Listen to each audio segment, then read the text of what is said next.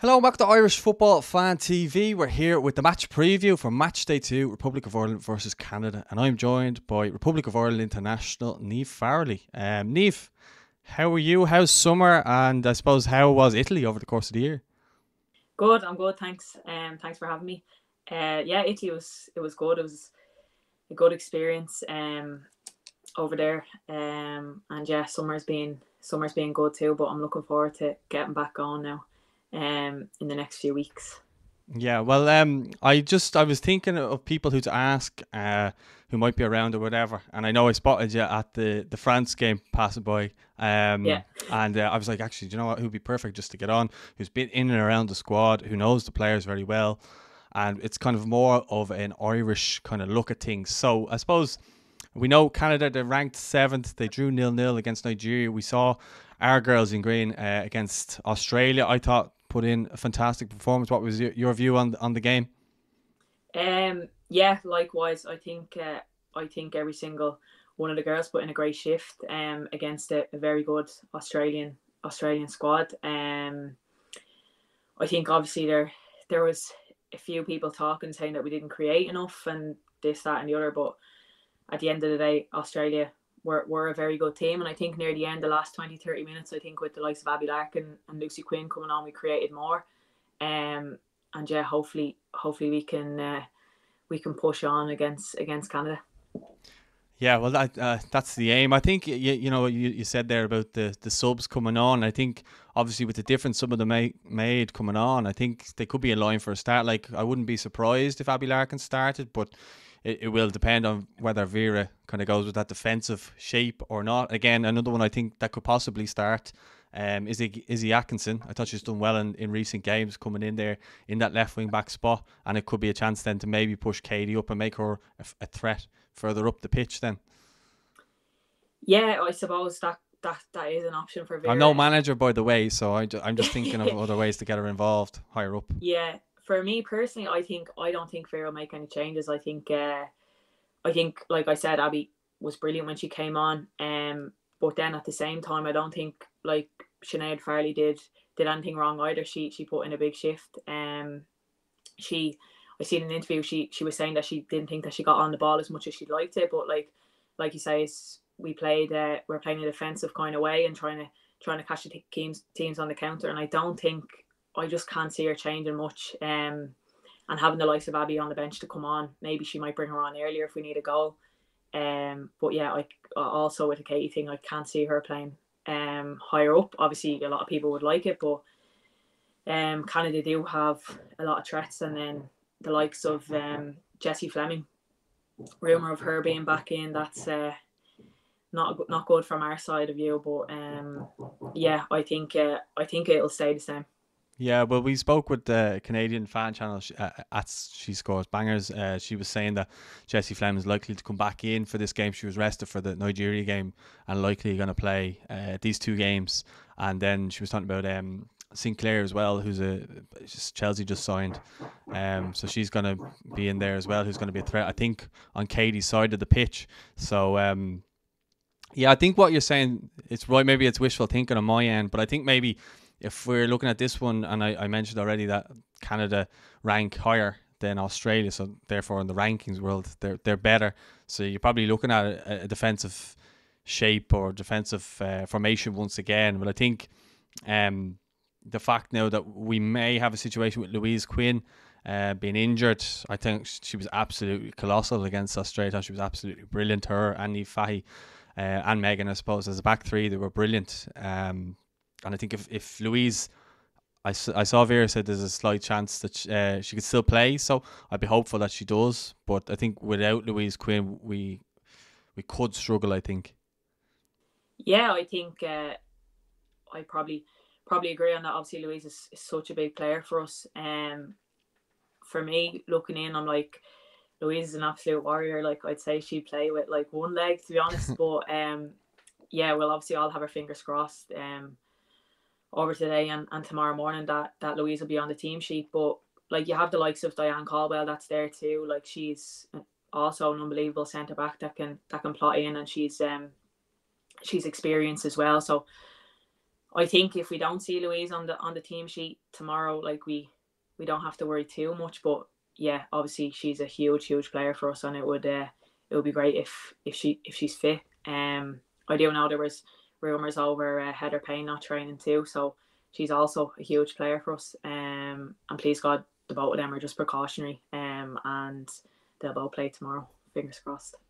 Yeah, I think Heather, she had a strap around her thigh, I think it was, or her quad maybe. But Vera did say that the only concern that she had was Louise, but she still said Right. that she could still feature. That was out of the press conference, so you can take it that out of that what you will. But I suppose you've been in and around this squad now the last 2-3 years, probably more, and you've seen us kind of coming up against bigger teams and getting results and digging in, and, as Irish teams tend to do, both male and female. Um, I think a lot of fans are expecting a really big performance and maybe an upset. Maybe it's wishful thinking, I don't know, but we always kind of have that belief when we're at the big tournaments that the players will just find that extra bit to keep going. Even if it's like 1-0 to Canada till the 90th minute and almost similar to Australia, and we hang on for that draw and maybe get that goal in the last minute, and then we're taking that draw into the Nigeria game and then hopefully have to win that game. I think that's what a lot of people are kind of thinking of. I don't think a lot of people actually have faith that we'll maybe win the game, but a draw, I think a lot of people would favour taking that into the Nigeria game, all going well. Yeah, I think obviously I think we can get something off the game, definitely. Like Canada are a very good team, and the girls will know that. But I think over the years, like especially since Vera's come in as well, like we've really gotten big results against the big nations, like um the likes of Sweden away and stuff like that. Like I really hope that we can do it. But yeah, obviously it will be a tough task. But I think if we're set up the way we're usually set up in that defensive shape, I know obviously we need to get something from the game. That's obvious. Maybe we can then catch them on the counter. Can we get Katie that bit higher in the second half? Can we maybe get the likes of Abby Larkin doesn't start, get her on Lucy Quinn to create more to cause them upsets? But I do know obviously Jessie Fleming coming back in will obviously be a threat for us. She's very good in between the lines and stuff. But like I said, we're a compact team. We're hard to break down. We're aggressive, and I think that will hopefully help us get over the line tomorrow. Yeah, I think that's what they were saying on the opposition previews, that Grosso, she's just after winning Serie A player or midfielder of the year over there, and she's another player that's going to be a threat. Then we've Sinclair, then you've Jessie Fleming, as you say, who seems to be the big threat that everybody's worried about. The only thing that we maybe hope for is she's not going to be as sharp coming in, having not played. But I think she picked up a knock earlier in the camp when they first started training for the World Cup. So I think that's what her injury is. From what I heard anyway. I think they're the threats that we kind of like. The midfield is probably where the game's going to be won and lost, but I think if we can sit in and not maybe give them much to kind of get at, like we did against Australia, I really don't remember much chances that we gave away against Australia. I know they had a couple of shots from distance which Courtney had comfortably saved, but other than that and the penalty, I don't really remember them having too many chances where you went, we're in real danger here. We seem to be very comfortable absorbing the pressure, and as you say, then at times carrying it on the counter attack with Kira Carusa. I remember there was one point where she brought it right up to the edge of the box. I think Katie was making a sprint on the counter, and she was she missed her. She didn't even see her. No, Yeah, and she just slides it into the left. Maybe we get a chance, and I think that's something that I suppose, as you said, on the counter, we'll be hopeful that we can be a bit more better in our decision making in the final third. Yeah, I think so. And like you were saying there, Julia Grosso, she's a great player. I've played against her in Serie A this year. And one thing I will say, like, she loves to run at people with the ball. But I'm like, if we are quite, like we usually are, compact, closing the gaps between the lines, she's not going to get that space.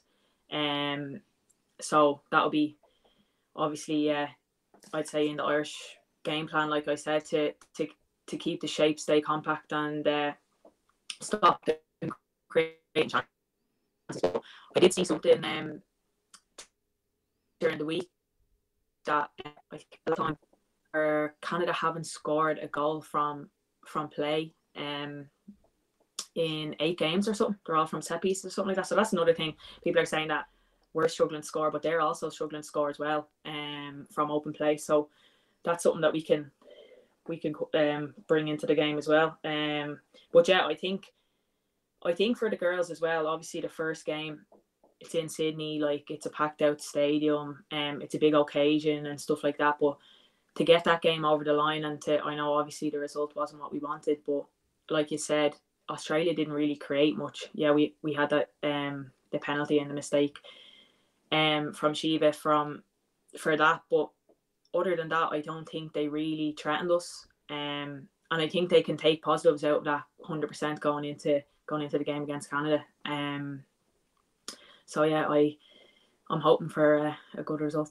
Yeah, well, I think that with the Australian thing, it's not that they didn't create much. I don't think we allowed them to create much, because we were doubling up on forward, and we were just limiting them to very little, and it was all shots from distance. You know what I mean? And again, we were just absorbing everything. And I think if we can do that and just, as I say, a bit more quality and a bit more maybe composure in the final turn. And I'm not saying that's going to be easy, because a large part of the game, Ciara Caruso is going to be running around on her own up there, and especially if our team is deep. So it's not going to be easy for her to run at 3-4 players while trying to expect everybody else to kind of get forward with her. So it's going to be, I think we're going to just have to be at our absolute best, 100% concentration for the whole game, and hope that we're absolutely perfect. I think Vera's mentioned that before, just being absolutely perfect for the game.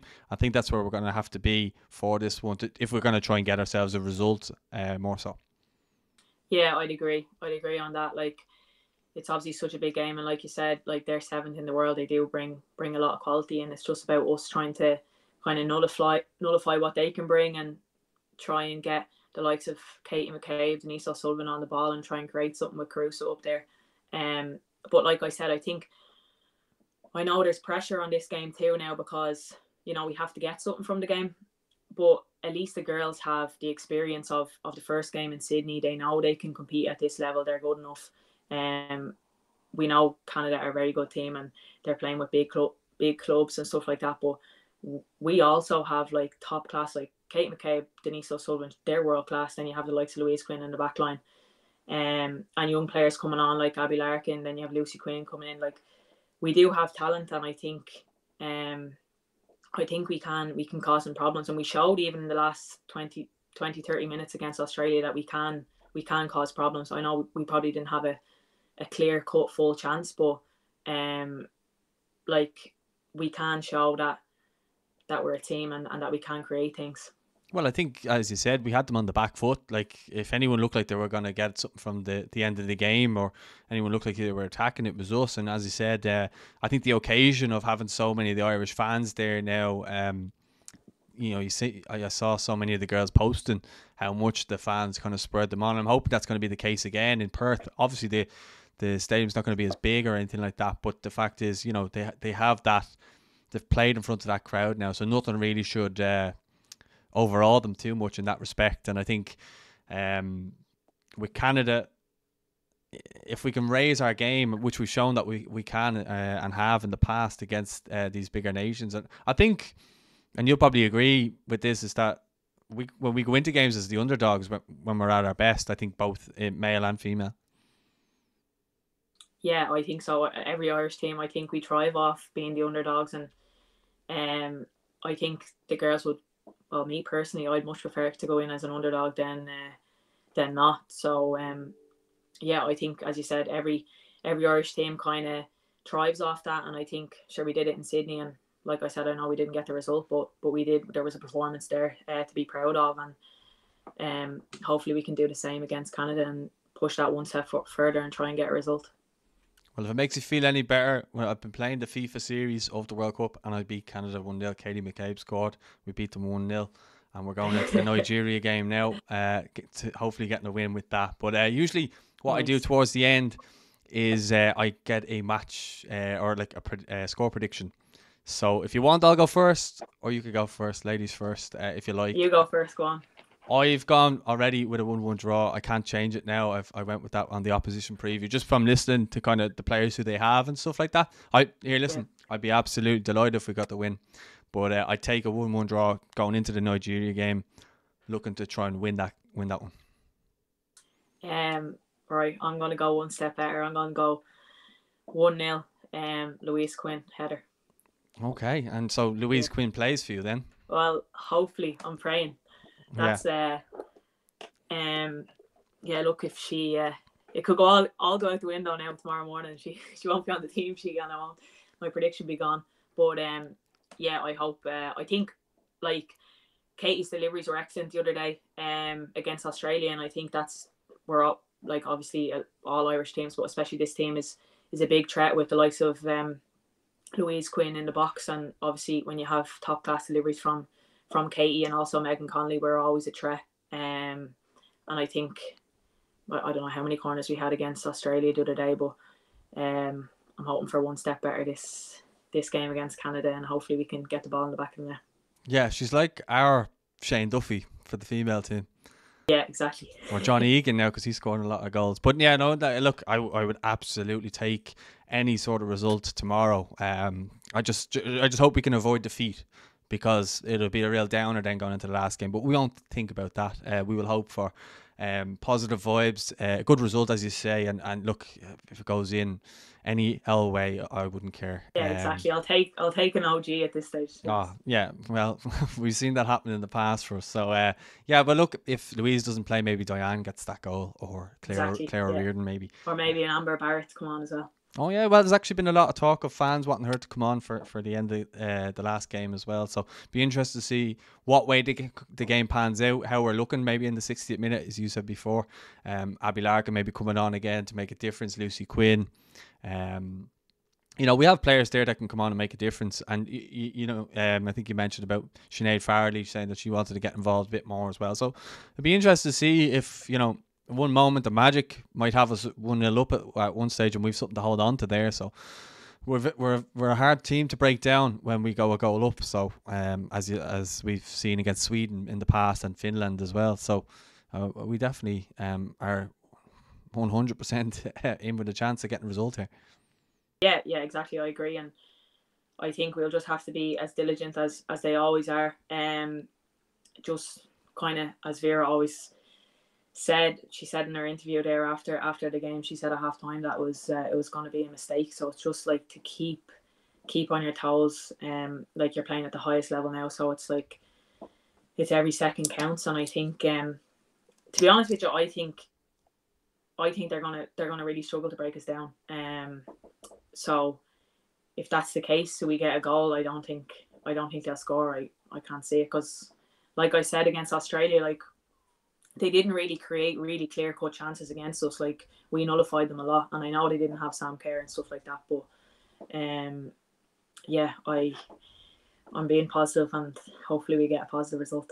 Well, that's what we want to hear, like, because so many times that in the past or in media, you often hear, oh well, we'd be lucky to get anything or scrape a draw or anything like that. So to hear you, like, and the squad probably better than anybody because you've been in and around it so often, you'll know what the team is capable more so than anybody else, or other than the staff itself. So yeah, praying for a result tomorrow. Where are you going to be watching? Are you going to a watch party, or are you just going to watch it at home? I haven't. I don't know yet. I don't think I'll be able to go to a watch party. I'm too nervous. I can't. I wouldn't be able for that. I'll have to watch it on my own somewhere. Because the other day I woke up. I was up at 7, and it was like the longest 4 hours towards the game. It was torture. But yeah, I get quite nervous watching them. Same as the men's, to be honest. But yeah, I'll have my Irish jersey on, and I'll be screaming at the telly. You'll be watching it from behind the couch. Yeah, exactly. Yeah, I don't blame you. Well, listen, Niamh, I just want to say huge thanks for coming on. I kept you a bit longer than I probably said I would, so sorry about that. It's been great having you. And yeah, I'm sure we'll hear a little bit more from you later on in the summer. But thanks very much for your time. Come on, you girls in green. No worries. Thanks a million. Come on, you girls in green. Guys, if you are watching this video on YouTube, don't forget to give the video a like. Don't forget to subscribe as well, and you can follow Niamh at Niamh Farrelly on her socials, so you can check her out there. And yeah, don't forget to stay involved. Come on, you girls in green.